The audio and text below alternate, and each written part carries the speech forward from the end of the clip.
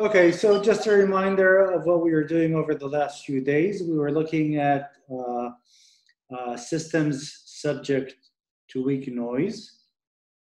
Specifically, the amplitude of the noise scaled as 1 over square root of n, where n is a large parameter, and the motivation is a macroscopic system, which hopefully I'll get to discussing tomorrow, at least some results.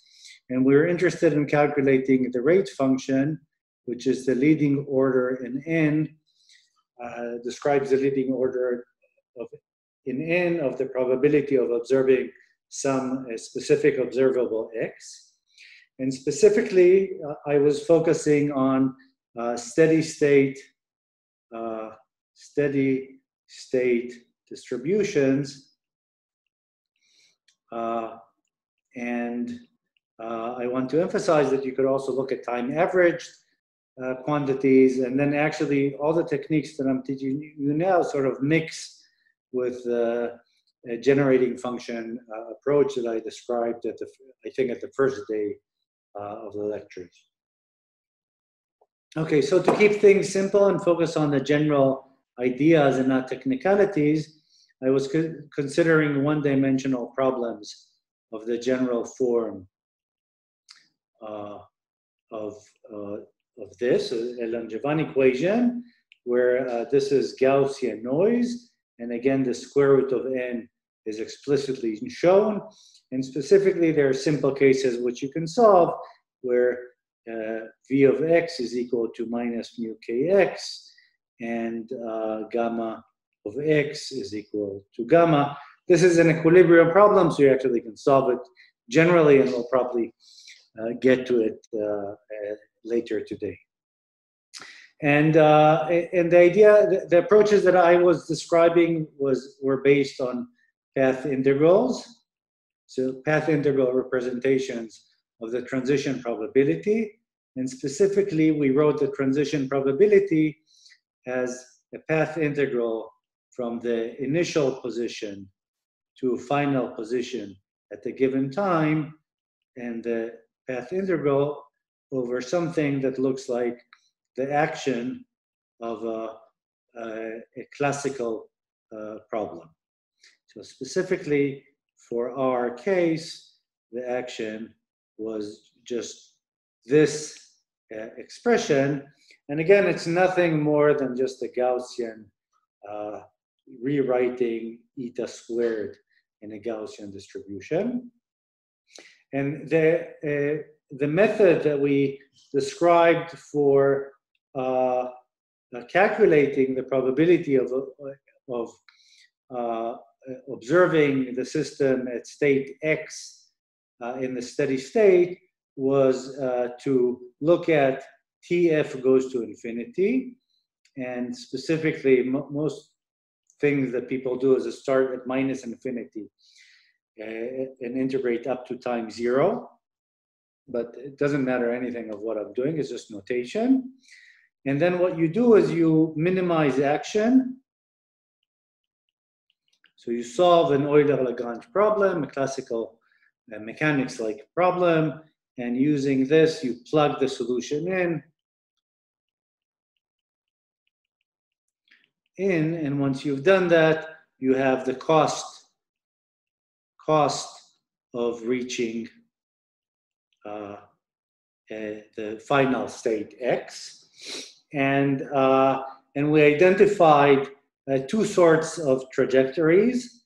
The first one was uphill, starting from the most probable state and reaching some final rare configuration of the system. We call this an uphill configuration, and we also identified downhill configurations where you start with x and go down, and we derived explicitly equations for going down, but you can see that going down is not the problem. I don't have to use noise at all to go down the potential. There's no need to exploit noise, which costs me, it comes with a cost of action. So the simplest thing to do is just to choose to go downhill. I can solve the equations which where basically the action is 0, meaning just the noiseless equations.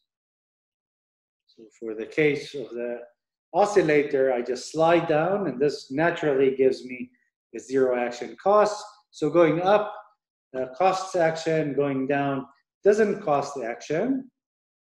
And when we look at the trajectories of these guys, then of course the relaxation is dictated by a time scale given by 1 over mu k.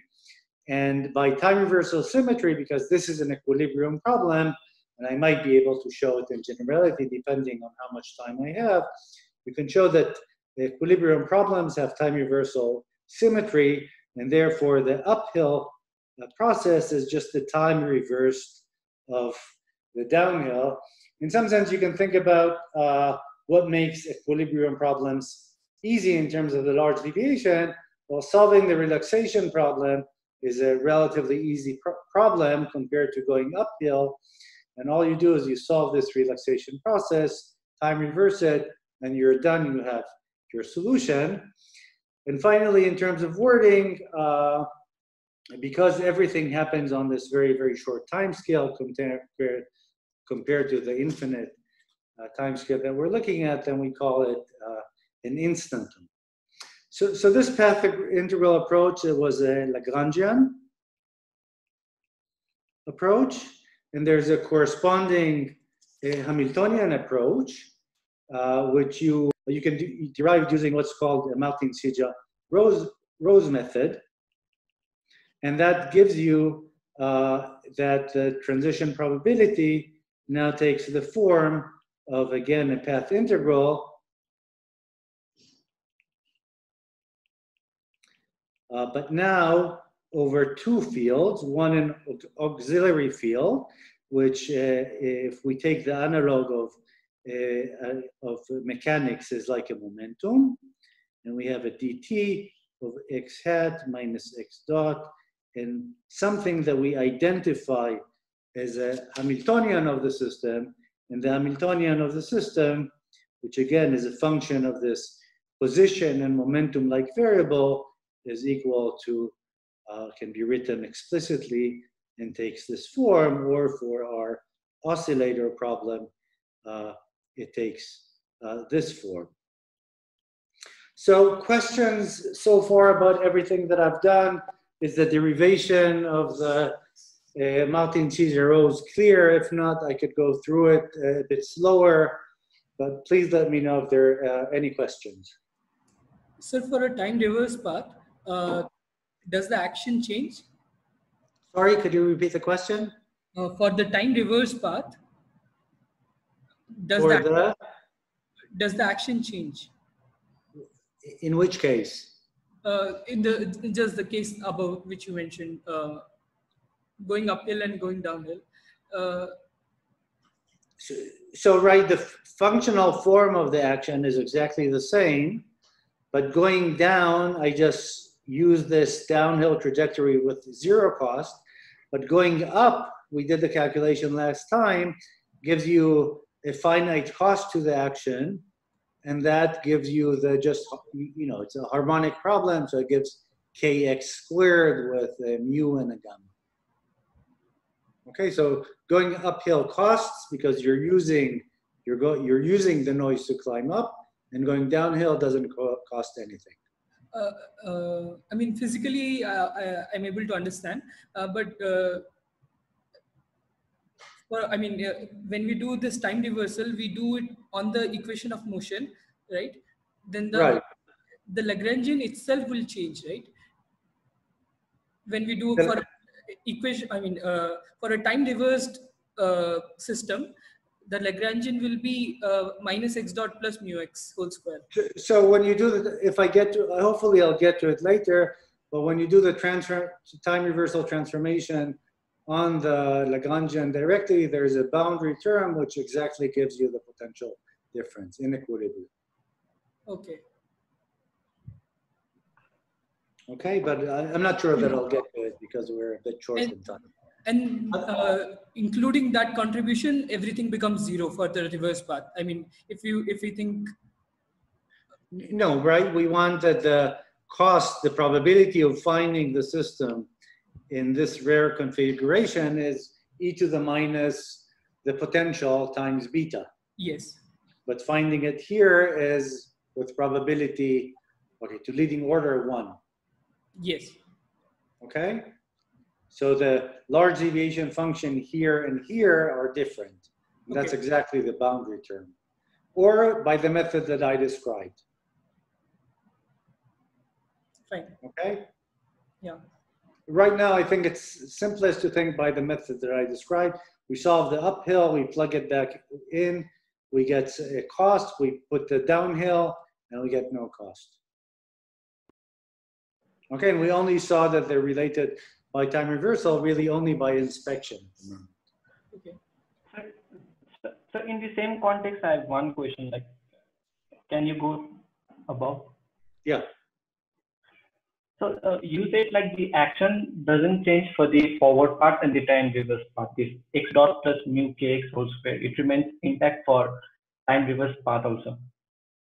Well, no, okay, I think I might have been unclear. This is the form of the action. When you solve it, you find out you can solve it, right? It's a second order differential equation, starting here and ending here, or starting here and ending here. And what we saw by inspection, that when we solved this history, it was exactly this, the time reversed of this history. Okay, no, that I agree on. But I'm asking like, that I agree, but I'm asking like the form of PT, the transition probability that you have written. Yeah. Is that form going to be different for the forward path and the time reverse path? The functional form written here? No, yes. It's exactly the same. How to see that for the time reverse path? Yeah, so I'm right now, the way that I'm doing it at the moment, this is my transition probability between any 2 points. I could switch these 2 points, right? At the moment, it's just written between these 2 points, but I could switch them and solve the problem. And I solve it honestly with doing a saddle point. So this problem, up to modifications of these boundary terms, is unmodified no matter which trajectory you take. You're always using the same equation. It's just that the solutions are different. They're going downhill, that you solve it so that this is 0. Going uphill, there's a finite cost. Okay? Other questions? That explains my question also. Thanks. Okay. I'm happy. Other questions? Okay, if not, then I'll continue. So now we have a Hamiltonian problem. So to solve a Hamiltonian. Yeah? In chat, there's a question. Chat box. In the chat. Chat box. Downhill, whereas the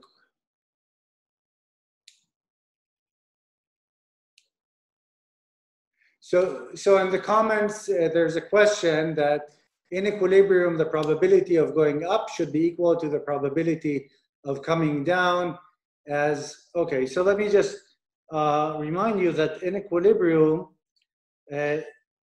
detail balance implied that the probability starting at configuration C and going to configuration C prime is equal to the probability of starting at configuration PC prime times CP prime to C. So the transition probabilities by no means should be equal. Okay, unless the energies are exactly equal.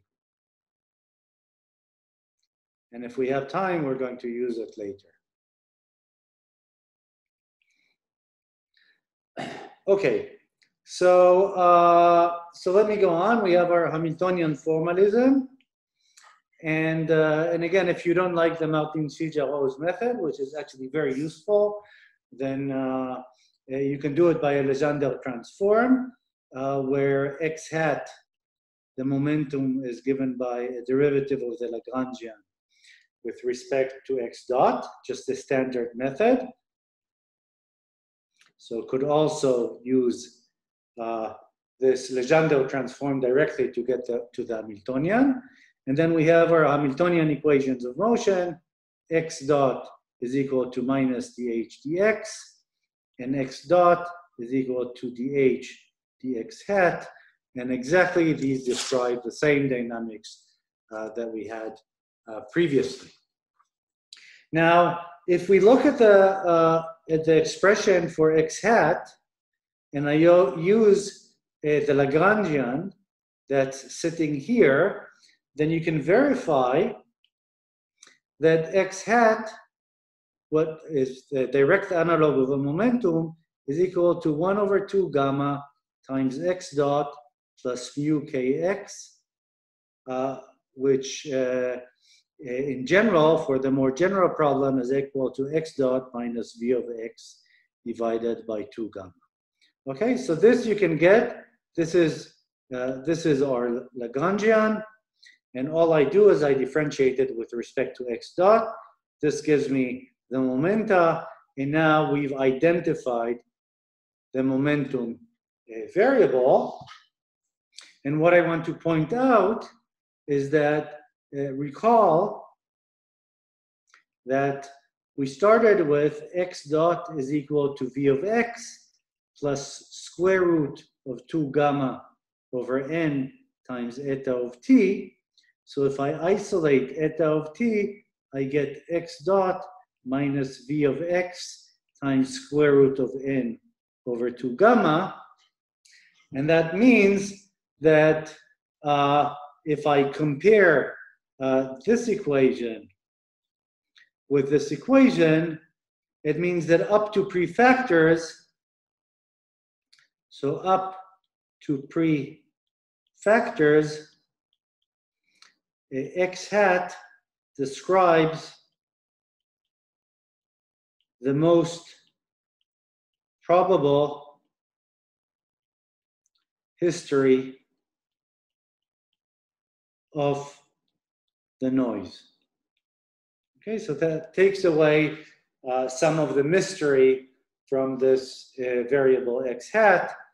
Specifically, if you want to make the relation explicit, then 1 over square root of 2 gamma n times eta is equal to x dot minus v of x divided by 2 gamma. Okay, there's also in the Martin-Caesar rules, for reasons that I'll skip, many times this is called a response field because by differentiating with respect to it, you can get the response to an external field. But in terms of what we're discussing, the interpretation as the most probable realization of the noise is most natural. So even though in principle we have a Hamiltonian problem, a Lagrangian problem, I might as well skip all the details. I still want to discuss them a bit because it will clarify a few things that I'll say later. So if we look at the equations of motion, then we have x hat dot is equal, and if you don't see it immediately, then you can work it out in a second just by looking at the Hamiltonian. So maybe I should copy the Hamiltonian so it's sitting in front of your eyes. Okay, so the Hamiltonian is here. This is the Hamiltonian, and I'm just using Hamilton's equations of motion. So we have x dot is equal to mu kx dot. It's decoupled actually in this problem from x itself. And then we have x dot is equal to v of x plus 2 gamma x hat, which in this case is minus mu kx plus 2 gamma x hat. Okay, and again, if I look at this equation and I remember my original equation of motion, then again I just realize that x hat is directly related to the noise in the system. Okay, so let me go ahead and skip a few lines of math. If you want, I'll go through them. But solving, because X, we saw how it behaved in the Lagrangian solution, but solving for X hat of T, the realization of the noise, one finds that it's given by, this is the final position,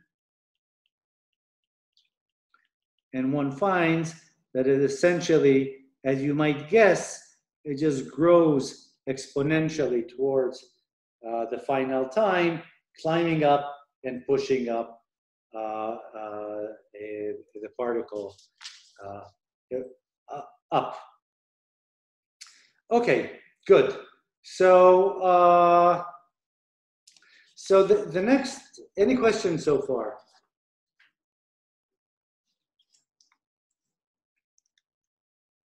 Please, it's very hard for me, as I told you yesterday, to gauge if I'm clear or not without questions.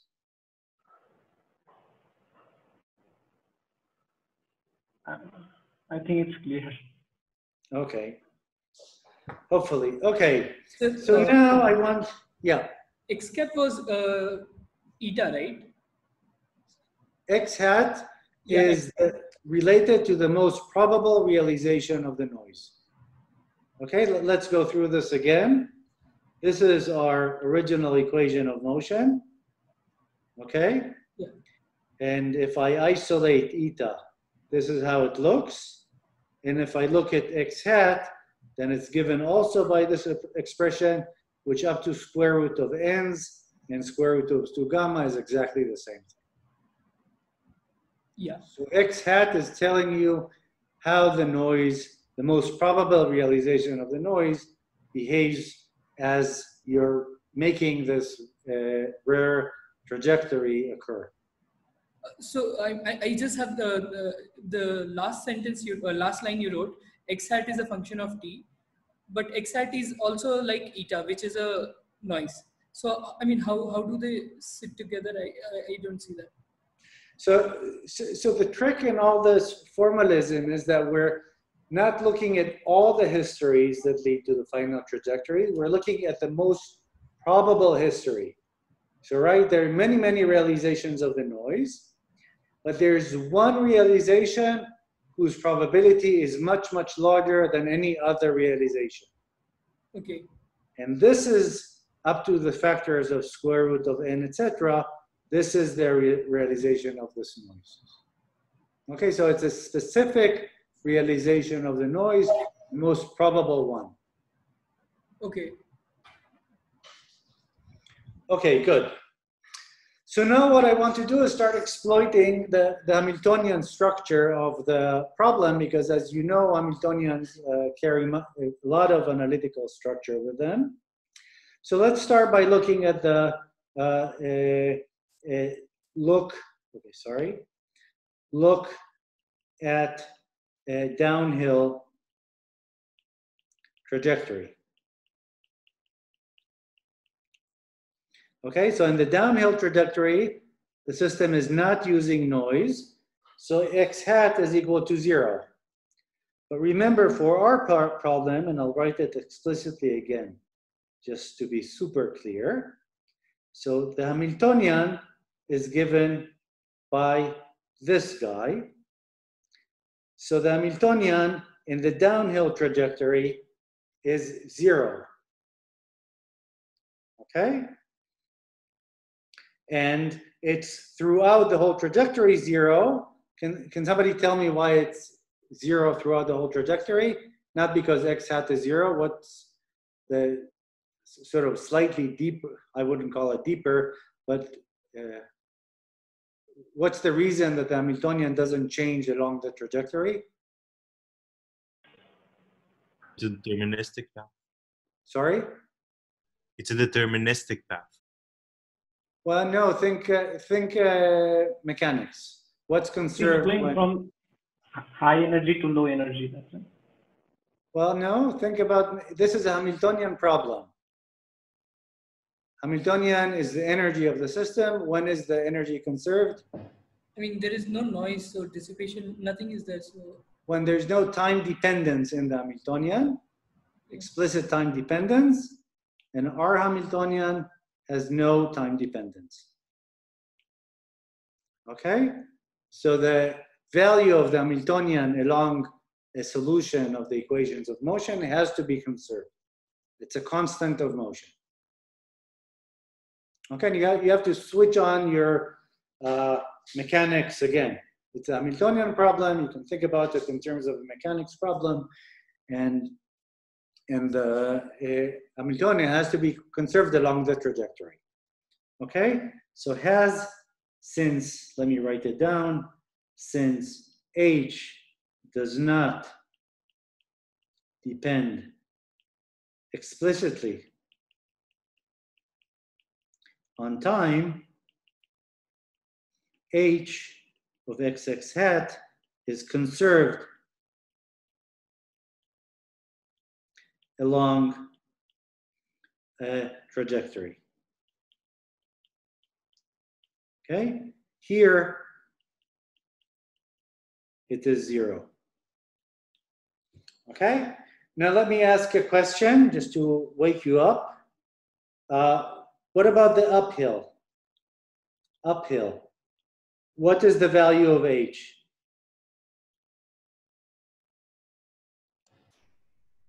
The value of the Hamiltonian at the final point? Sorry? Maybe the value of the Hamiltonian at the final point? Well, let me give you a hint, okay? Have a look at this. Have a look at this and recall this is the form of the Hamiltonian. And we're going from, we're going to a time TF goes to infinity. Okay, we're interested in TF goes to infinity. So what happens? Vx, I think. Sorry? It will be the potential on the Vx. No. Okay. Sorry. X hat runs along the. When we do, okay, let me get to this question in a second. So if you look at X hat, then if I'm taking TF to infinity, then way back in the past it was 0, right? So this means that at some point in the past, it was 0. And since the Hamiltonian is proportional to X hat, that means, and the Hamiltonian is conserved along the trajectory, that means that it has to also be 0 for the uphill trajectory. So let's do this explicitly because you seem it wasn't clear. So you can check this explicitly by taking the solution for the uphill, UK TF minus T, and the solution for X, which takes this form, TF minus T, and if you plug it into the Hamiltonian explicitly, then, okay, let me at least write down the math. XF squared e to the minus 2 mu k TF minus T plus UK squared divided by gamma Q. Talking to myself here. And that has to be 0 because it has to be 0 because at a time, way back in the past, X hat was equal to 0 and the Hamiltonian is conserved along the trajectory. Okay, so we found out that the Hamiltonian corresponding to a TF for TF goes to infinity has to be 0. Okay, so in other words, trajectories that are used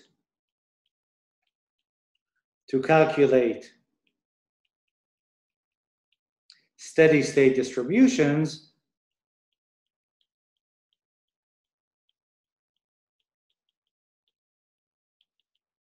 have 0 H, or energy if you want.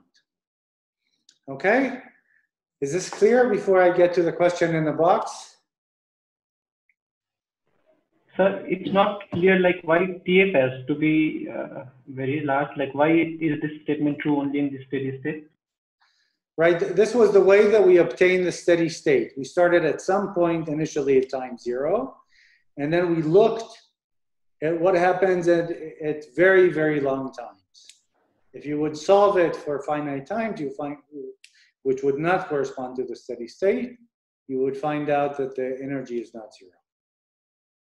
Okay, so by taking TF to infinity, we're ensuring that we're looking at configurations and the steady state. But in this calculation, Hx hat x equal to it's 0 for all t, f and t, right?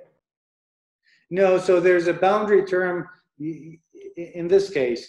So here I've actually, if you go back to what we did yesterday, there's a term that I throwed out accounting to the fact that TF is very, very large. Okay, so if you would include that, you would find out that it's non-zero. Okay. So this solution is strictly okay only for TF going to infinity. Okay. Now there's a question that somebody remembered that x hat runs along the imaginary axis. But remember that we're doing a saddle point. And when you do saddle point calculations, the saddle point doesn't have to sit on the axis that you're integrating, and that's exactly what's happening here. Okay? Okay, good. Other questions?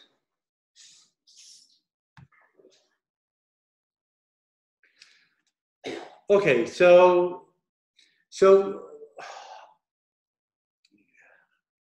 let me ask this. Let me just jump and run a bit forward. Okay, so just a recap, a short recap before I move forward. Recap, we had a Lagrangian formalism, we had the Hamiltonian formalism,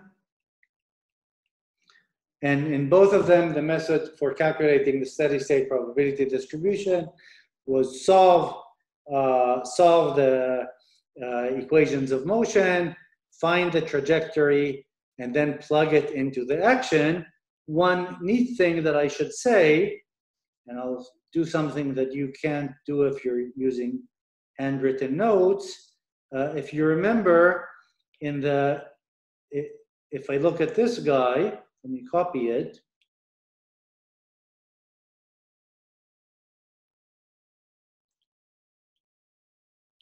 If I look at this guy, which is what I want to evaluate, then actually, if you do the math, then you don't have to worry if you're looking at steady state probability distributions. Because the Hamiltonian is 0, all you have to actually do is calculate this integral with this guy. Okay, because for steady state distributions, the Hamiltonian is 0, and you're left with this simpler problem. Again, for the Hamiltonian case, you plug x hat as a function of time and x dot as a function of time, and you get the action. For downhill, x hat is 0. For uphill, there's something else. Okay, questions before I go into slightly more complicated scenarios.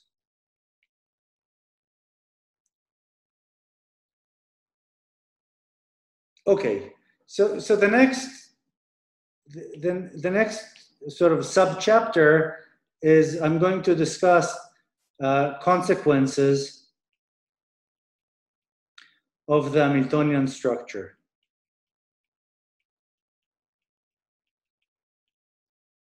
And once we're done with that, then really you have almost all the tools that you need to calculate large deviations for specific problems. I mean, up to technical problems. And I'm going to look at, again, an equilibrium problem. We're going to discuss non-equilibrium problems, hopefully tomorrow. At least I'll sketch the behavior. and give you some homework. So I'm going to look at a potential, just to complicate things, which has two minima. So I'm going to look at a Brownian motion inside a quadratic potential. So what we have is that the potential, if I draw it, v of x has two minima sitting at -1 and 1. And if I drew them correctly, then they would be of the same height. And the reason that I'm adding this slight complication is that this will allow me to discuss something that I was asked about yesterday. What do you do when you have several metastable states? And this will allow me to discuss these cases also. Okay, and I'm also going to set gamma from our equation of motion to be 1/2. And then if you go through the math that I'll skip for a second, then you find out that v of x, which is the force acting on the particle, is x minus x cubed, just the derivative of the potential. And the Hamiltonian, which I'll leave for you to check, is x hat times x minus x cubed plus x hat squared over 2. Okay? So we have equations of motion, which I can write down. I won't be solving any of those. Plus x hat, which is the first Hamilton equation. And the second Hamilton equation is x hat times 3x squared minus 1, which is minus dx. Okay, and I'm going to discuss properties that emerge from the Hamiltonian problem for this simple potential, but everything I say is completely general. Okay, so let me start writing the different properties. The first thing is the extrema of the potential are, in this case, x equals -1, 0, and 1. So it's these 3 points. The external of the potential are fixed points of the dynamics.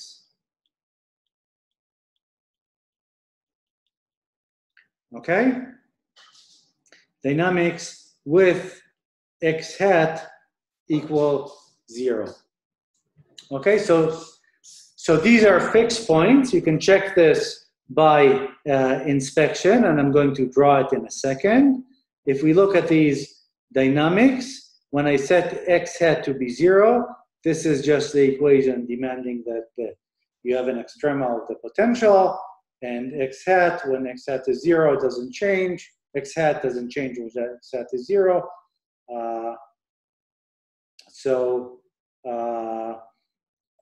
So we see that they're fixed point of the dynamics, the extrema of the potential. Okay? Now, let me draw a picture in phase space, which I'm going to use quite a bit. So hopefully I don't mess it up completely.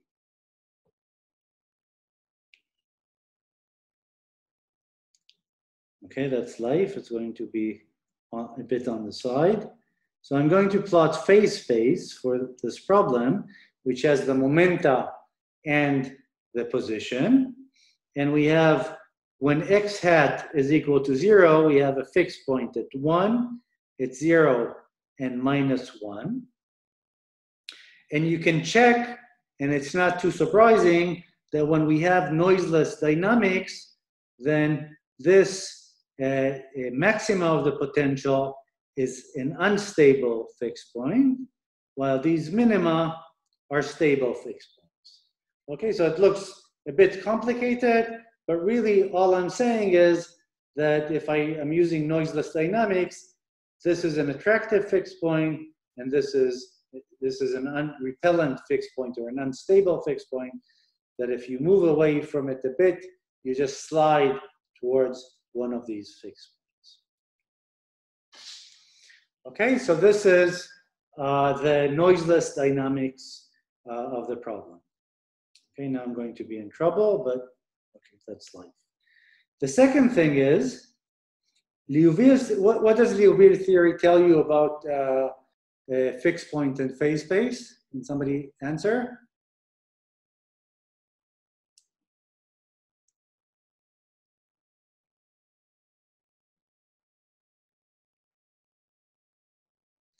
Okay, I'm talking to myself. Some feedback, please.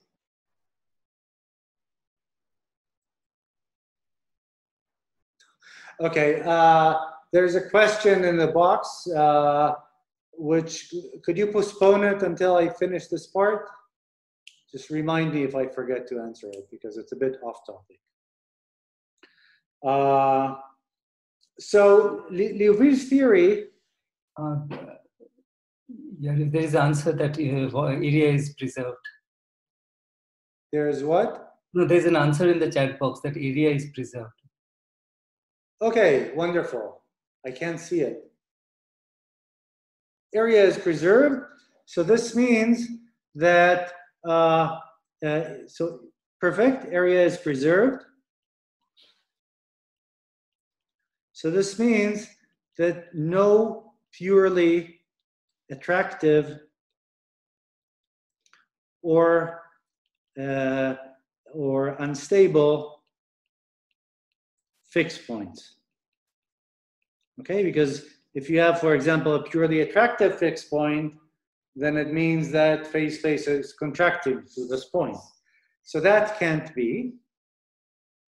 Okay, so no purely attractive or repulsive fixed point.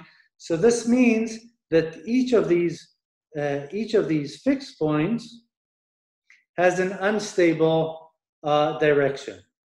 And I'm going to leave it as a small exercise to verify that what I'm drawing is indeed what happens. And hopefully I draw it without doing too much of a mess. So the curve looks generally like this.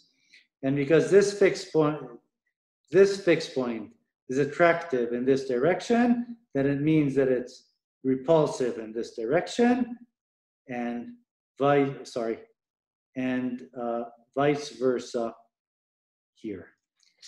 Okay, so every direction in every fixed point in phase space has to have an attractive and repulsive direction or unstable direction. And what you see now is that we have these downhill trajectories, which corresponds to moving without noise here. So, so this implies that these guys, and I'll comment on it explicitly in a second, these guys are the uphill trajectories in phase space. Okay, questions about this? So similarly, there is no purely repulsive attractive fixed point either, right? There's no purely repulsive? Yeah, so not only no purely attractive, but also... No purely repulsive, yes.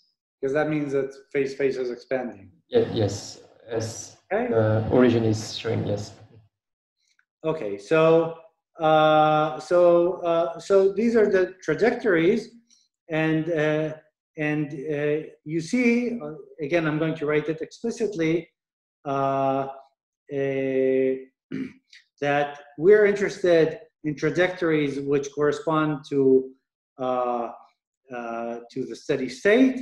So it takes an infinite amount of time to reach them, and we argue, at least by one example, that corresponds to trajectories going through x hat equals 0. And all the other trajectories in phase space don't correspond to finite times, and you can sort of draw them by sort of just by extrapolating from what we have at the moment here. So all these other trajectories in phase space, we're not going to be dealing with those because they correspond to properties that are not related to the steady state. So this is the structure in phase space, and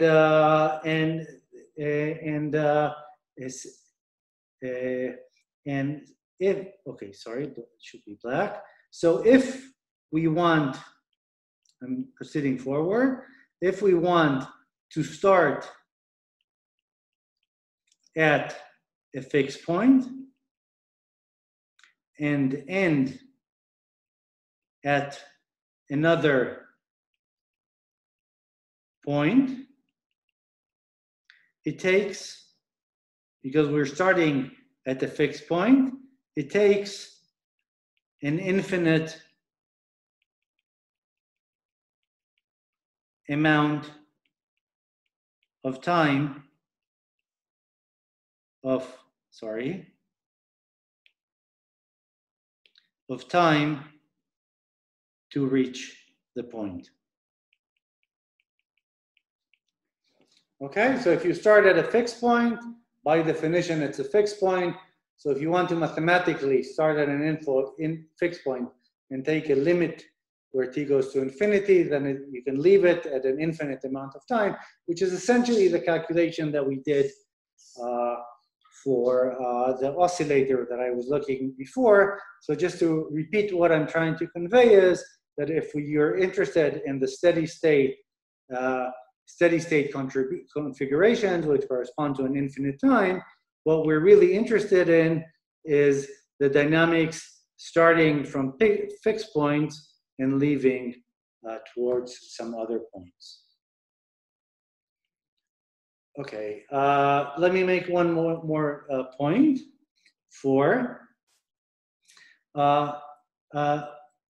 We can formally, this will be useful for later, formally draw a graph between fixed points,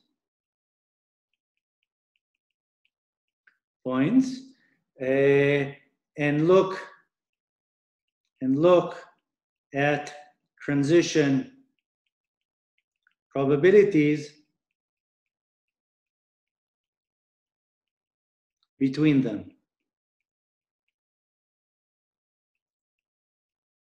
Okay, so in this case, I could draw the fixed points, which are 0, -1, which I'll call 1, 0, 0, which I'm going to call 2, and 0, 1, which I'm going to call 3. So this is my 3 fixed points. Again, this is something that, just keep it in mind. I'm going to use it hopefully later today. And then I could draw a graph where 1 goes to 2, 2 goes to 1,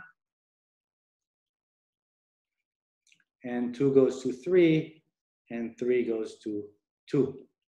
Okay, and this will answer the question about metastable states that I described above. Again, I'm just repeating trajectories along x hat equals 0 have 0 not along, which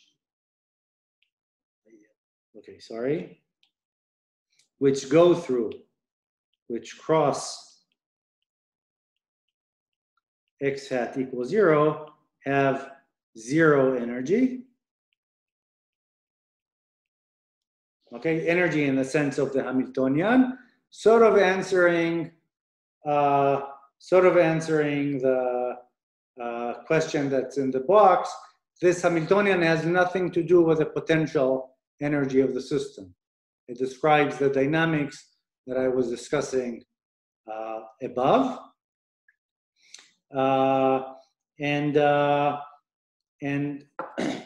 Okay, and since, and just as a comment,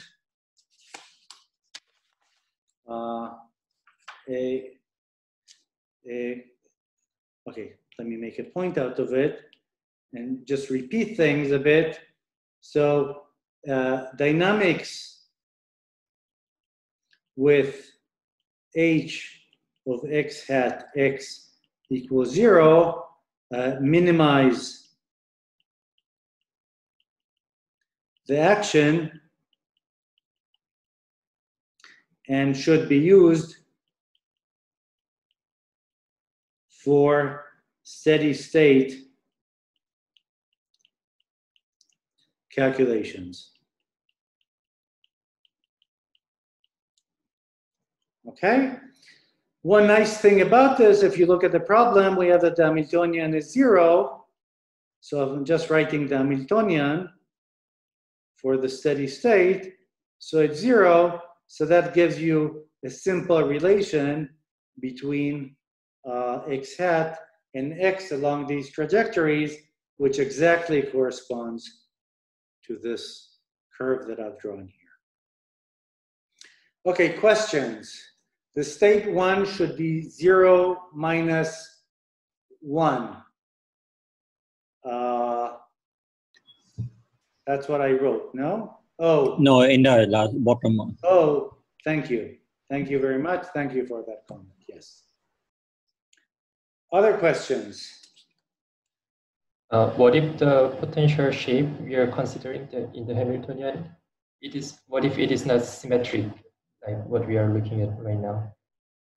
Everything applies. There's nothing special about this symmetric potential. Okay, just to make things a bit easier. But again, everything I've said, 1.1 through 5, hold exactly the same. Okay, and actually, even if the problem is not in equilibrium,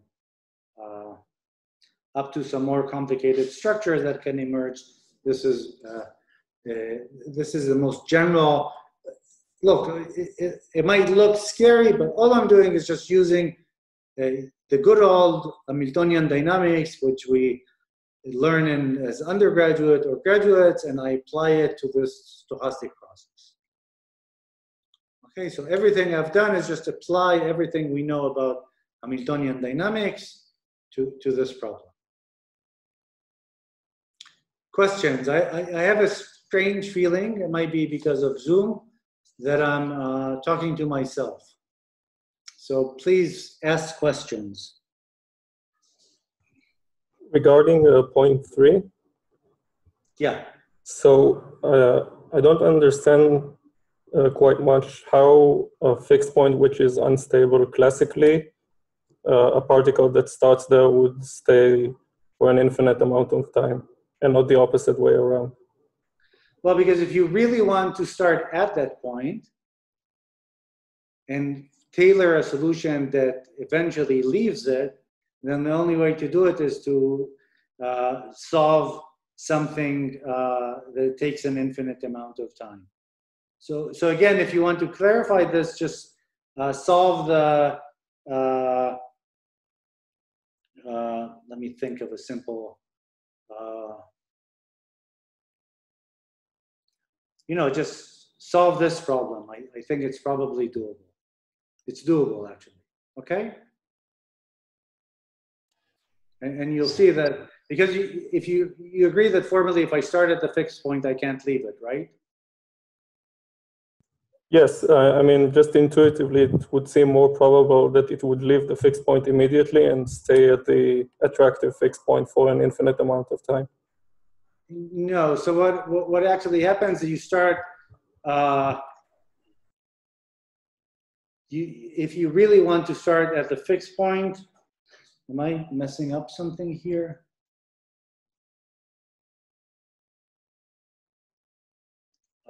Let me think for a second.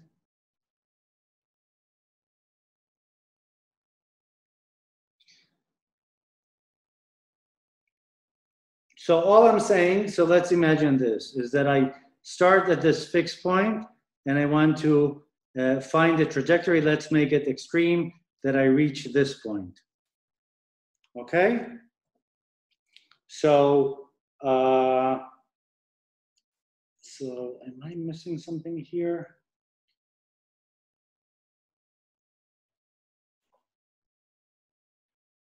So I think because at times t goes to minus infinity, I'm stuck at this location.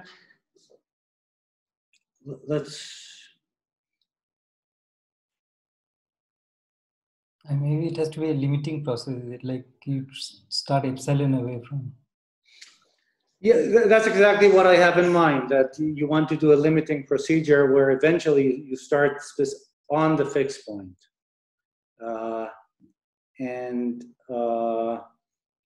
And I think that if you do that,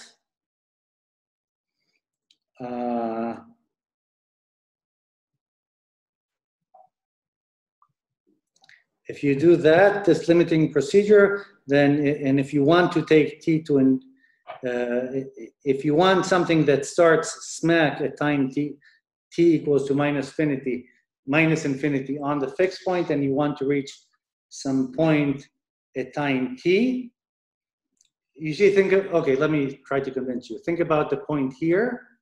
So the only trajectory that starts at t goes to minus infinity here and reaches time t at equal time 0. Once you've gone away from this point, then you slide very, very quickly.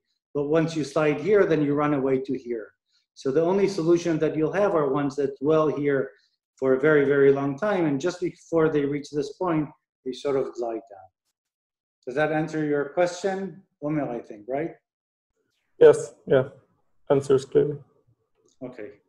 Other questions? Just for the mental picture, if we have some dynamics which start at -1 and ending at 1, maybe either the efforts shoot up to 0 at the very beginning and then stay there almost infinite time, and then at the end either also quickly relax to 1, is it?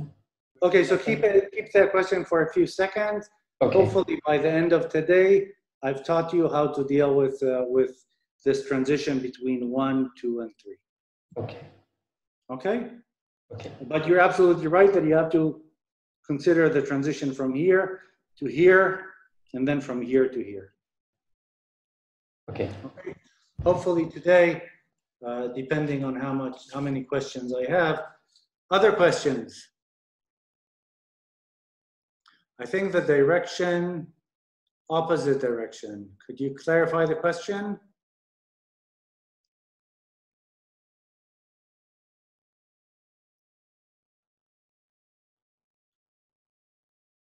I think the direction, you think that the direction, opposite direction, unstable and stable fixed points in this graph. So again, the x hat equal to 0.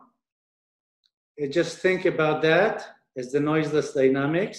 So that's just sliding along this potential. Okay? So this guy, if I start at the maxima of the potential, let me draw the potential here. So if I start at the maximum of the potential, I slide here or here. These are these arrows. Okay? And because this is stable in this direction, then it has to be unstable in this direction, and the same holds for all the other fixed points. Other questions? If I start with a very, very small positive noise at x larger than 1, then this whole picture says that if I want to conserve the Hamiltonian, then the most probable path will take me to infinity eventually. No. Oh, you want to start at a large x with a very, very small but positive x hat. Okay, let me sure. So you want to do this or this.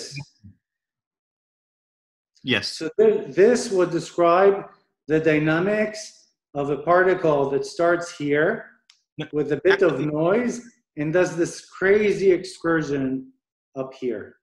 So that's a trajectory that describes this crazy process. Yeah. So I'm just saying that, say that you take x equals 2 and x hat equals plus epsilon. Okay? This means that it will start going down towards the x equals 1 minimum. Look like this. Yeah. Okay, so we'll do something like this. and this will be the path that will keep the Hamiltonian fixed, meaning as long as you're looking at a finite time process. Remember, infinite time processes cross x hat equal to 0. But if you're interested in a finite time process, this will be the solution. Okay. Okay. So all these guys, because I'm focusing on steady state, I'm really interested in all these trajectories. All the other guys correspond to some crazy dynamics which occur over a finite amount of time. Okay, and it's a legitimate question to ask what happens there, but it's not the focus of these lectures. Okay, other questions? One more before I go on.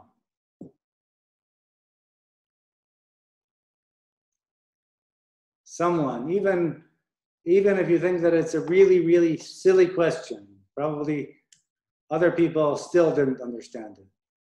So in the end, it really looks like it is helpful to think in an inverted potential. Now I see that if you start from the one of the fixed point, either -1 or 1, then actually the transition will happen at the last moment. If we start to think about our problem in the inverted potential. Yes, if you want, you can think about it that way. Yes, for the uphill yes, yes. Also, the question of Idan can be also answered in that way. Like you climb up from the one of this steep side, climb up a little bit, not a lot of energy, and then start to slide down to the infinity. Yeah, yeah.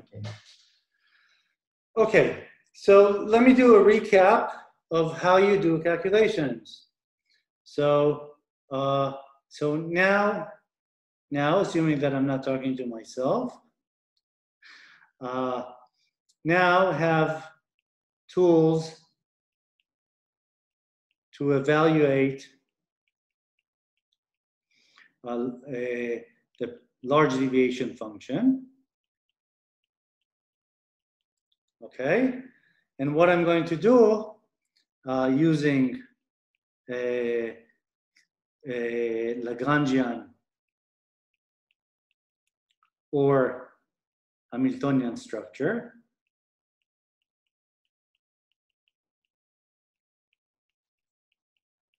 And what I'm going to do is I'm going to distinguish two cases. The first we've discussed a lot, so I'll go through it very, very quickly, is when the dynamics has a single fixed point. So when the dynamics has a single fixed point, then let me just do a drawing and not even do a calculation. I think that would be enough. Then in phase space, we have, this is the problem that we dealt with the oscillator. We have a fixed point, say, sitting in this point. We have downhill trajectories, along x hat equals 0. And then we'll have some uphill trajectories which cross x equals 0.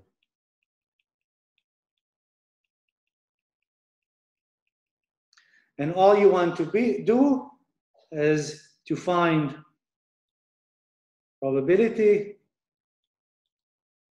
to be at x, calculate equations of motion with solutions such that x of 0 is equal to the fixed point, which I'm going to call x star, and x at the final time is equal to x with tf goes to infinity. And again, typically you take this to be minus infinity and this to be 0.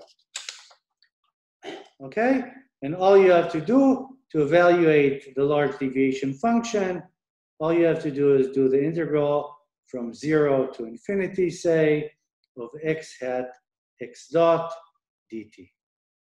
And you're done.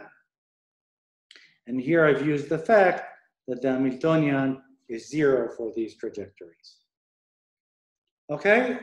Any questions on this procedure? Because what I hope to be doing tomorrow is using it to describe some results that people have been obtaining, both for many body problems and hopefully also for active problems. Okay, questions?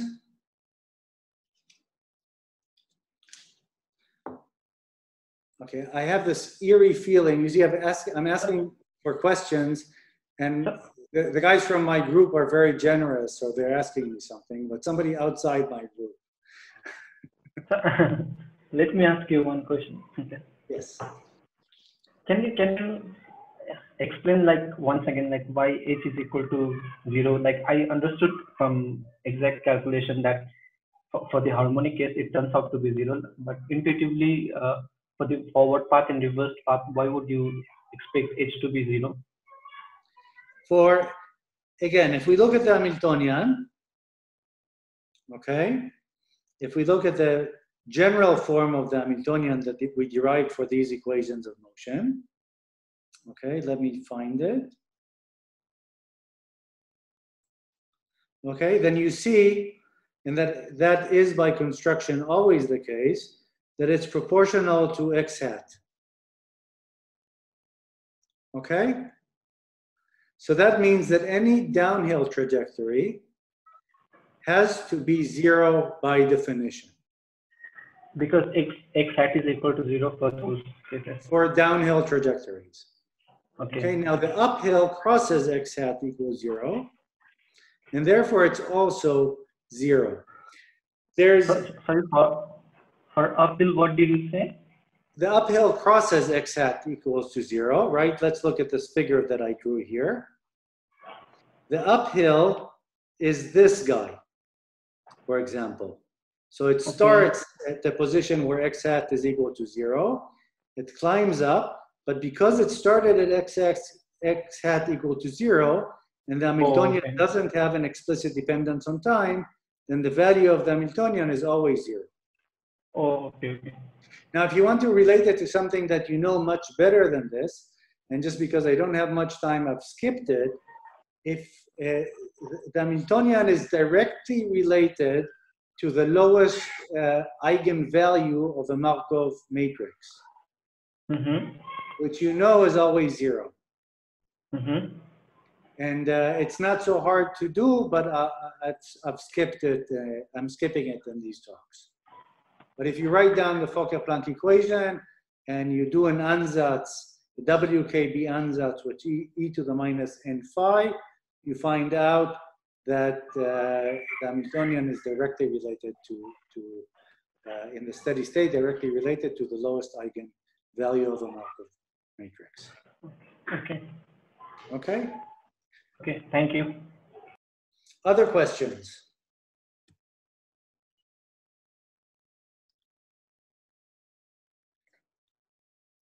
Okay.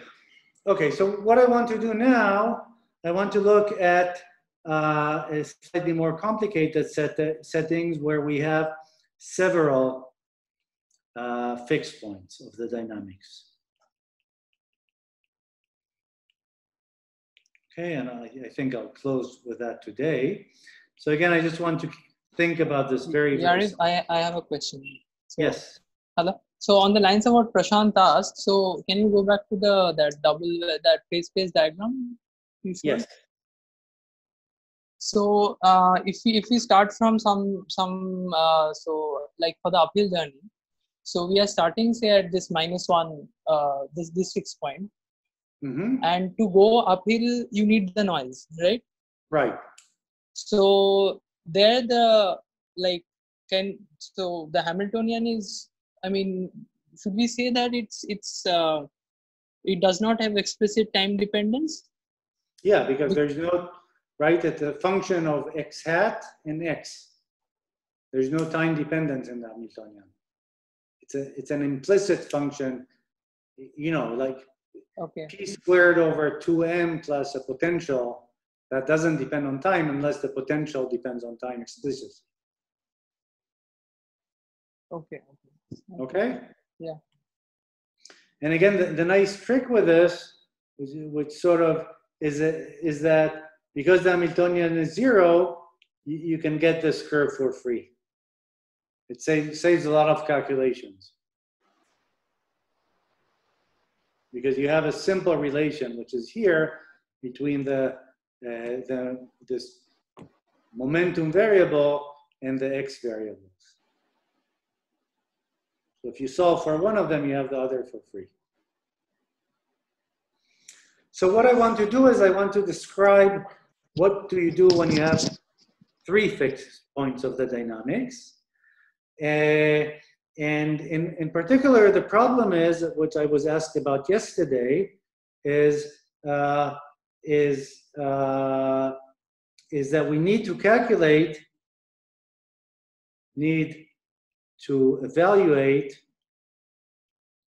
the large deviation function at x1, at x2, and at x3. Okay? So let's imagine for the moment that someone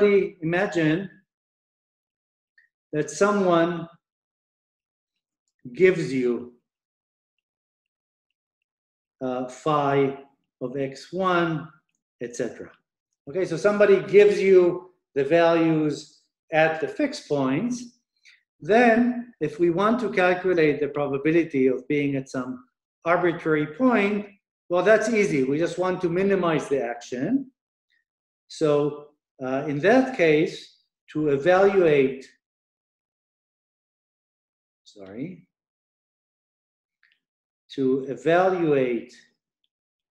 the probability of being at x, all you have to do is to minimize your action. So you run over all the fixed points, you take the value that somebody gave you for the large deviation at the fixed point, and then you calculate the action of going from the fixed point to the point that you're interested in. Okay, so this guy is cost of going from fixed point to x. Okay, so that's the usual calculation that we did before. So really what I mean by this seemingly complicated equations is, suppose that we want to know the probability of being here, then you evaluate you take phi of being here, evaluate the action of doing this, then you do the action of doing this. In this case, we have to go through 2, so we can ignore 3. You compare both these values, and you take the minimal, and you're done. Okay, so that's assuming that someone gives you phi of x1, phi of x2, and phi of x3. However, in general, So what are phi? Like phi are the large deviation. This is the value of the large deviation function at here, here, and here. So e to the power minus n phi is the probability to be at x alpha. Exactly. Thank you for the question. Okay, so let me repeat this again. We have this double potential, and somebody gave me the probability of being here, the probability of being here, and the probability here. They're encoded in the value of the large deviation function at this point, and I want to know the probability of reaching this point. That what I do, I start at all the fixed points, and I look at the action starting from the fixed point to reach this point, and I choose the minimal cost, and that gives me the probability of being at the point x. Okay? Yeah, thank you. Okay, there was a question, is the Hamiltonian 0 even if you're out of equilibrium? Yes. Everything that we're doing is completely general, even if the Hamiltonian is out of equilibrium. Okay, nothing changes. It's just a Langevin equation. The only thing that's hiding the fact that it's in equilibrium is time reversal symmetry. And hopefully tomorrow I'll discuss cases when that's not the case. Some of them is homework and some I'll give as examples. Yariv, one final question about that last thing. So what happens to the trajectories where the energies are not zero? I mean, so those correspond to finite time. They don't correspond to the steady state solution. Okay? So that's what I was trying to say before. It didn't came out across. For steady state, we're interested in trajectories that take an infinite amount of time. And the only ones that take an infinite amount of time are those that cross these fixed points. All these other guys correspond to finite time solutions. Okay, right. And people do these things, but that's not what I'm, one thing at a time. Okay? Okay, thank you. Okay, so I'm back to my problem with several minima. And now what I want to do, the problem is we don't know phi of x1, phi of x2, and phi of x3. Okay, we don't know them a priori. So what would you do? Help me. Suppose that you want to know the probability of being here.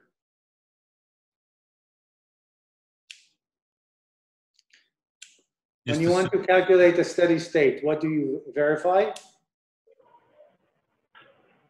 Steady state is independent of the starting point, no? That's true, but I want to calculate steady state probabilities for being here, here, and here. So suppose I want to evaluate the probability of being here. Let me help you a bit because I think I'm not very clear. I want to evaluate the probability of being here, given that somebody gives me transition probabilities from here to here, from here to here, from here to here, and from here to here. So what do I do? Detail balance. Well, not detail balance, but I balance the fluxes. Okay? So to do this,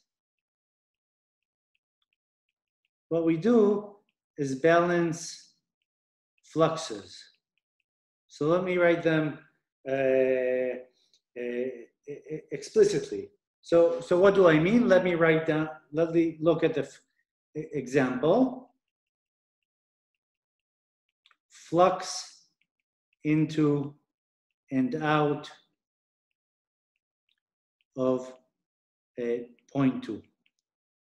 Okay, so we want the flux into point 2.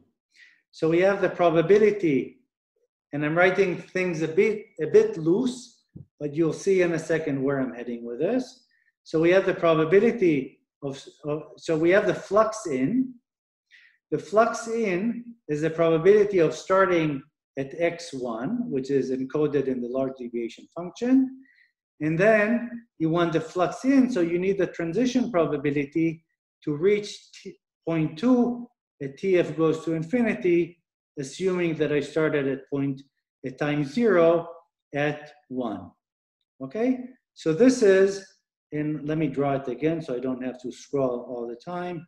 So we have 1, 2, and 3. So this is the flux from 1 to 2. Then I have the flux from 3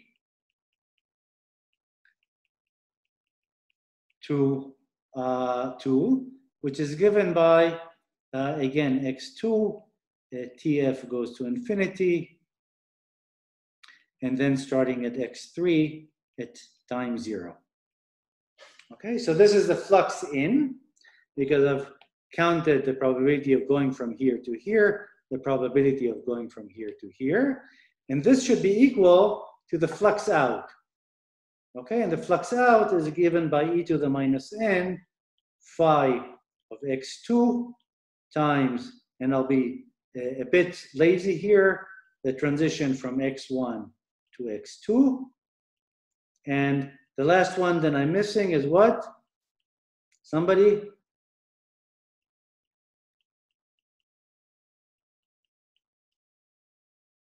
What am I missing here? Which S? So first of all, you should have shouted at me. What's wrong in my equation? It should be x2 to x1, right? Okay, very good. So first mistake, x2 to x1.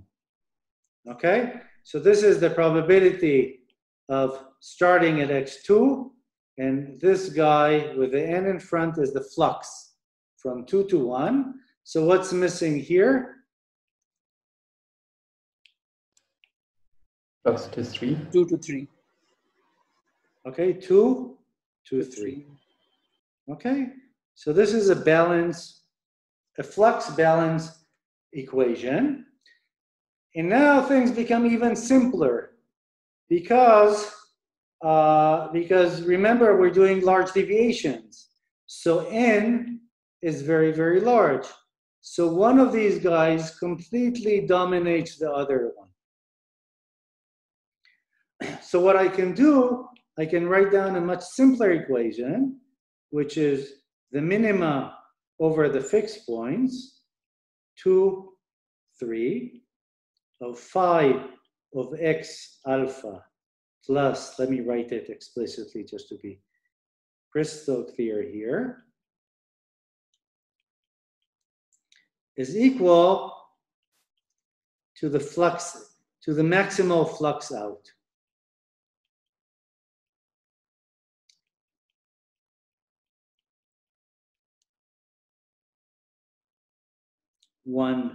This is 1 and 3 of S of x alpha infinity x2 of 0. So just so I'm completely clear, this should be alpha equals 1 and 3.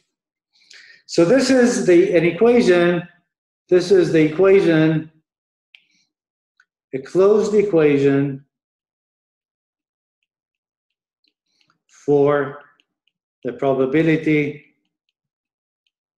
to be at fixed points. Okay? Questions? So, but we don't know the actions, right? Or do we? Well, you have to calculate them. That's where things get hard. So, but the aim of writing these, we'll have this kind of equation for x1, x2, and x3. Right. And the aim is to compute, I think, e to the power minus n phi x1, phi x alpha. Yeah, because once we know those, we can go back to this equation and get it for any value of x. Now, you're absolutely right that, you know, I never said that you're getting anything for free.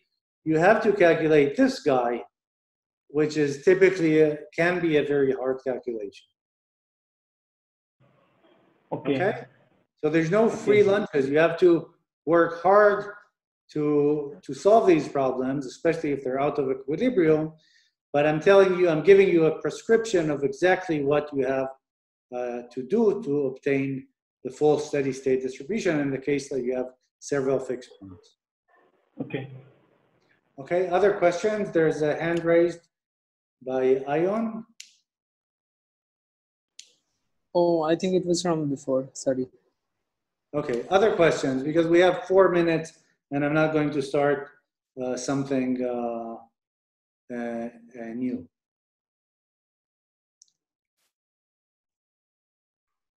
Hi, Yariv.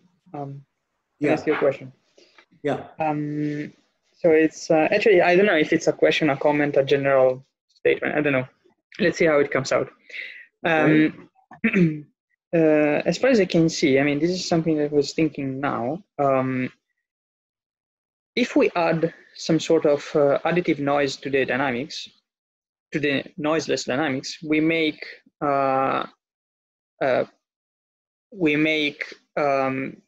possible some trajectories that couldn't be. Like, for instance, if we were to start from the fixed point, the stable fixed point I in the noiseless dynamic, only in the limit for d tends to infinity, we would get to 3, okay? Instead, if I add some additive noise, this can be done in some finite time, okay? This has to be somehow clarified. So again, let me repeat. This whole formalism is in the small noise limit. So, all right. So if you're not in the small noise limit, you have to start evaluating contributions from other trajectories. These will be subleading in the sense if this is a large parameter. All right. That's okay. And you can do that in some cases. It's a slightly more elaborate calculation, but say, you know, essentially it's doing Gaussian fluctuations around the most probable history is the first correction. Now, what this large parameter is, so for problems like this, it's typically, you know, the Kramer's problem, it's the height of the potential with respect to the temperature. Okay, I got this. The thing is that I just wanted to point out one thing here. If we had, even though it's weak and it's very small, if we add it, we make a trajectory possible, now possible that it wasn't before, like from 1 to 3 or vice versa. Yes. Yes. Okay. Yes. Okay. I was thinking that if instead of putting, okay, and this may go beyond to what we have done here with the weak noise limit, but I was thinking if instead of putting an additive noise, we were to put a colored one. In that case, would we have would it be allowed a contraction of the phase space, so a change of metric of the phase space, and so somehow the fact that we put correlations in the noise would not just accelerate or decelerate the process, but even change the metric of the phase space, and so somehow change the velocity of this process even on a different time scale. I don't know how to. Okay, so okay, it's a great question, and if I have time, I'll actually do an example like that tomorrow. Okay.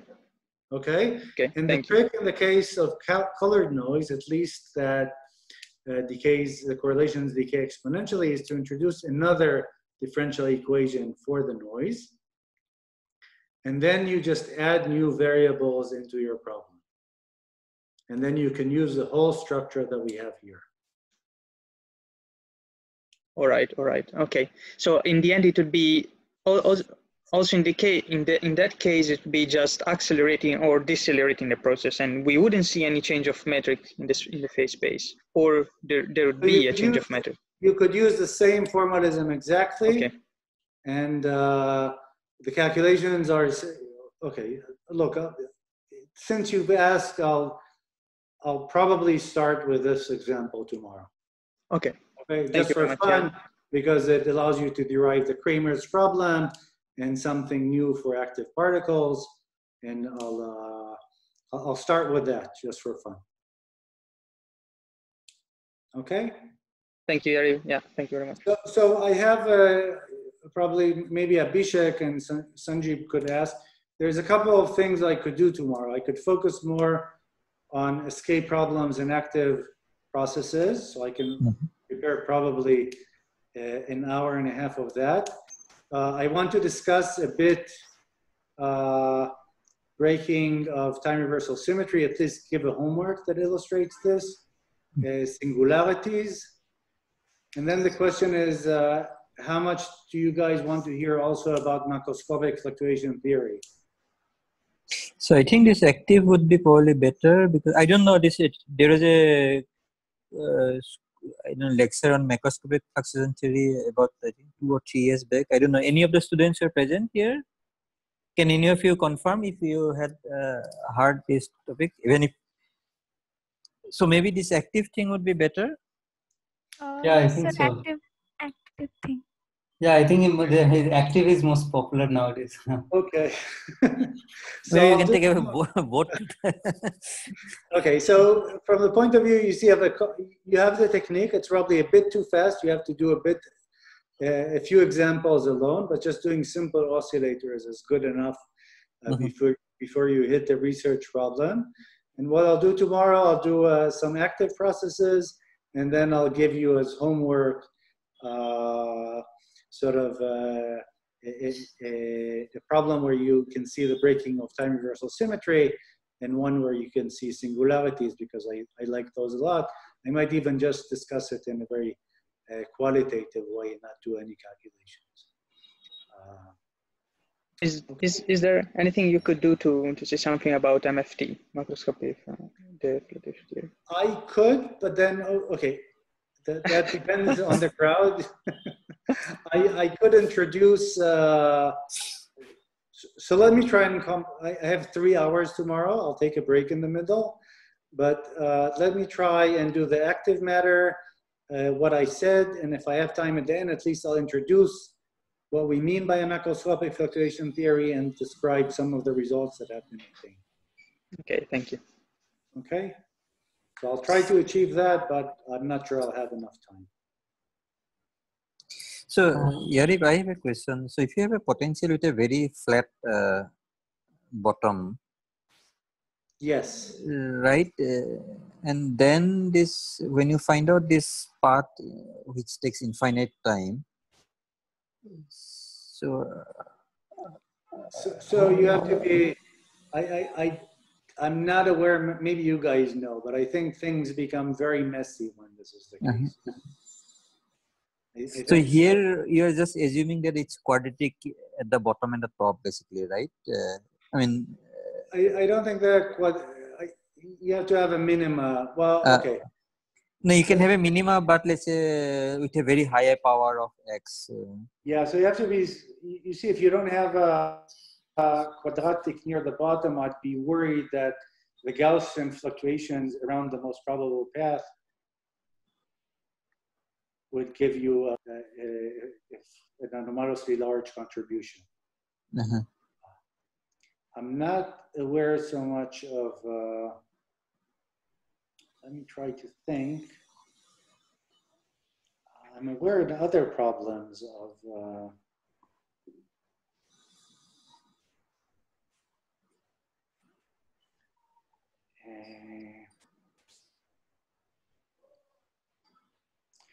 yeah, I have to think about that. Okay. But I think you might have to be at least careful there. Okay. Yariv, I also had some kind of comments or questions. So one was, I mean, so like going from this Lagrangian to Hamiltonian, I guess, I mean, even without introducing this Martin-Siggia, one can just think of it like once I have the Lagrangian equations of motion, I can just think of doing the usual Legendre transform and getting the Hamiltonian description, right? Yeah, the only reason I did Martin-Schieser law is because it's something that's used a lot and it would be useful for people to see. But right, yeah. So, but it's one could have done it that way also, right? You have, it's an analytical mechanics problem, you just use everything you know. Okay. And then, so we have this action LDT, and then once you go to the Hamiltonian, it becomes this PQ dot minus H integral. Yeah. And then, I mean, again, what is the, so, I mean, this statement, this H equal to 0, I mean, how do you, I mean, I still don't see it completely generally. Like in this example, maybe from the structure of H, it was kind of clear, but in general, I don't see it still completely. The structure of H is very, it always has, you know, do the Martin-Schieser laws or do the Legendre transform, X hat always multiplies everything for the class of equations that we were looking at. Now, let me at least sketch, because I have notes on that, and I skipped it. What you can do, let me just find it here. Okay, so what you can do is write down a Fokker-Planck equation, and I'm just sketching it. So instead of using the formalism I was doing, you write down a Fokker-Planck equation. and we have a plus 1 over n times the second derivative with respect to x of gamma times p. And you can make gamma dependent on space, doesn't matter at all. And you can make this for many variables, etc. And then you plug in that the probability of observing x goes as e to the minus n times phi of x. Okay? And what we're interested is in the steady state solution of this guy, when this guy is 0. Okay? And when you demand this, you actually get the equation that h, and again, I'm skipping the math, that h of x and x dot, which is equal to x hat times v of x plus x hat squared times gamma. There might be a factor 1/2 that I'm missing here, is actually equal to 0. So this is directly related to this 0 eigenvalue of a Markov matrix. So all you have to do is take this guy, plug it into this equation, and keep the leading order in n.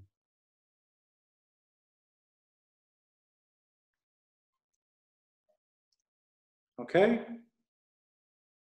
So it's just a matter of doing math and keeping the leading order in n.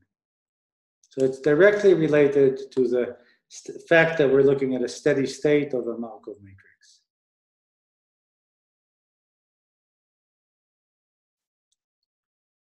I can't hear you.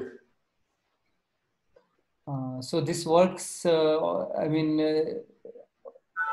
for any Markov process. Yeah, yeah. Okay. The things that become funny, I'm sort of getting ahead of myself for tomorrow. The things that become funny out of equilibrium, the first thing is that uphill is different than downhill, which is sort of you expect. This is how you calculate entropy production, right? That the difference between path is different. So this is the first thing that you learn. I'll give a simple exercise where you can do it. And the other funny thing that can happen in out of equilibrium systems, that even if you put the system in a very smooth potential, then you can have cases where if you look at the trajectories in phase space, you have two trajectories that can actually compete with each other. Meaning, okay, I'll discuss it later, meaning that as you move in phase space, one becomes more probable than the other. And that leads to singularities, even if the underlying equations of motion are completely smooth, probability distributions can become singular. So these are the things that are funny in the out of equilibrium setting in general. And then if you go to macroscopic fluctuation theory, then you have this fact that it's a non-local function. Okay. So these are, but everything I've said, I mean, I've done it in an equilibrium setting just to make things very, very clear from a calculational point of view, but everything, you know, you just write down your Langevin equation for whatever process you want, and you just use the formalism that I've described. And there's also generalizations for Poisson noise, but there's a neat way of getting the action that was derived by Giulio Biroli and Lefebvre. I think Viviane Lecomte has some comments on that, but I've used it without problems.